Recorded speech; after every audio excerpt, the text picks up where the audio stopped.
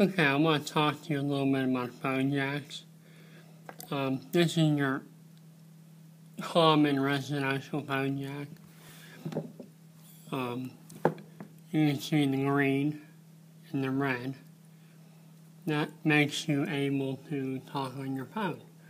And in this jack, the black and yellow are not hooked up, although they could be for a second line. Now, if you're having static in your telephone, the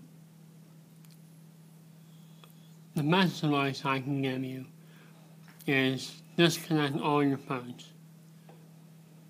and go to your outside box that we were discussing before, and plug one phone in and make sure it's a good phone with no static.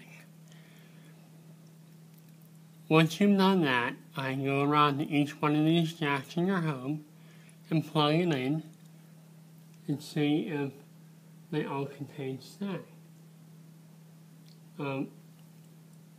If they do, I would recommend you try to isolate where the static's coming from.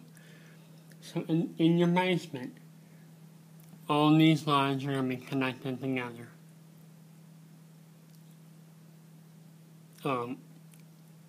I would suggest if all your phone lines go to one place, disconnect them all and hook up one at a time, and then plug the phone into the jack and see if that's where your static's coming from.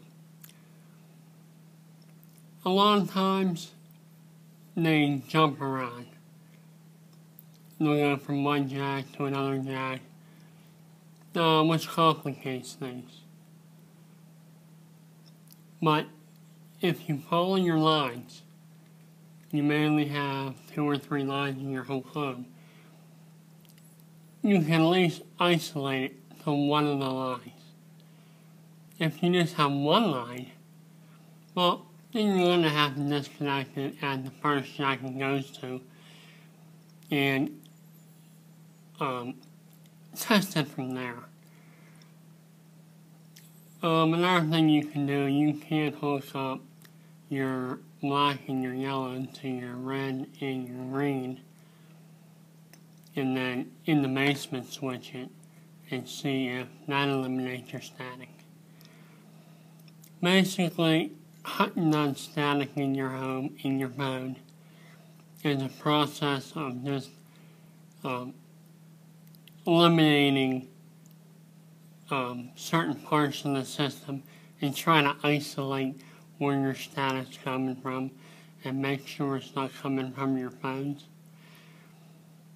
So that's the best advice I can give you as far as tracing from static in your phones.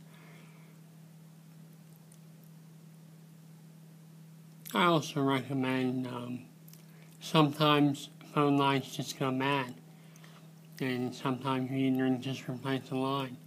Make sure all your connections are tight, but keep in mind there is voltage going through these lines, and when your phone rings you'll get about 90 volts, so you might want to disconnect your phone lines before you tighten up all your connections, because a loose connection can cause you static too. So I understand it can be frustrating to find static in your phone lines. You could always call your phone company and they'll come out and charge you a arm and a leg here to find it. But those are just employers on trying to find the static yourself.